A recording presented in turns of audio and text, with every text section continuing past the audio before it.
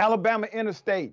Alabama Interstate signs hacked by racist, white supremacist, placed messages on the signs. Put it up full mast.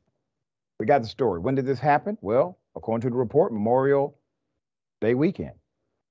Multiple Alabama motorists traveling on Interstate 65 this past Memorial Day were shocked when they spotted Alabama Department of Transportation signs hacked with white supremacist messages.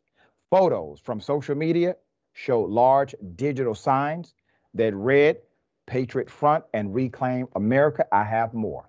One driver heading north on I-65 stated on Twitter that an Alabama state trooper waved me to go on. How does this come about? Is it an inside job kind of thing? It also said road work nightly or something on the third slide. And it was an actual work zone that followed. Weird as hell. Another motorist told AL.com that she reported the sign to a state trooper at about 1 p.m. A spokesperson for the Alabama Law Enforcement Agency referred questions to the Alabama Department of Transportation.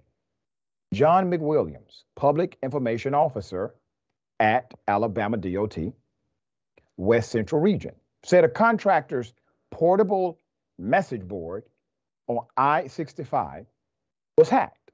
A citizen alerted a nearby state trooper about the message, who then contacted Department of Transportation, Alabama. McWilliams said. The DOT personnel immediately responded and turned the message board off.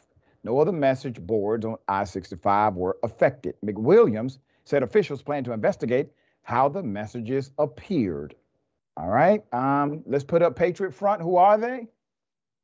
Those guys. So, according to the Southern Poverty Law Center, Patriot Front is based in Texas.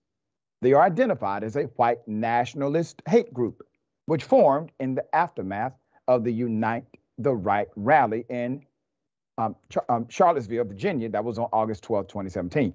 According to the Anti-Defamation League, Patriot Front is responsible for the vast majority of white supremacist propaganda distributed in the United States since 2019. It looks like they are collaborating.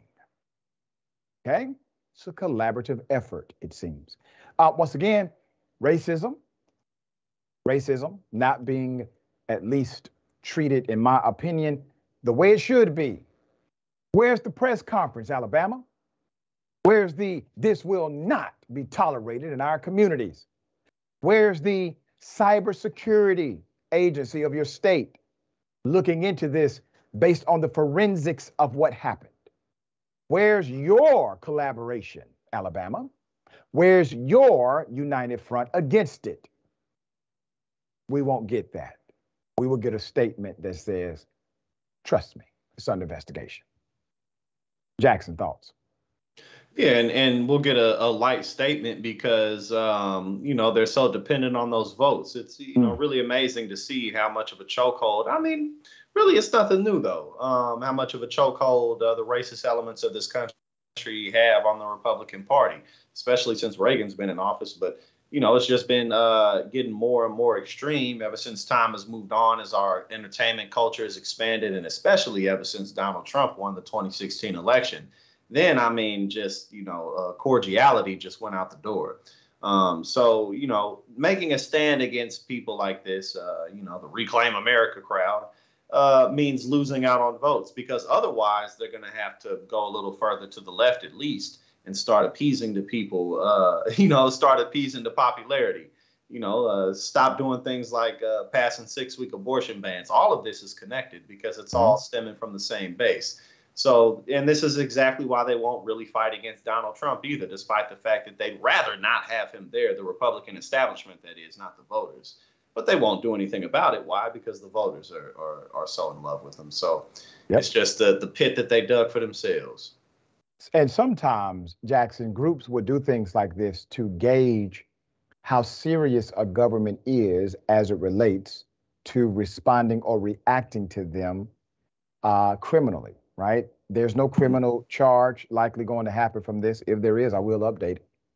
But they gauge how popular they are in a particular state based on moves like this and how that state responds.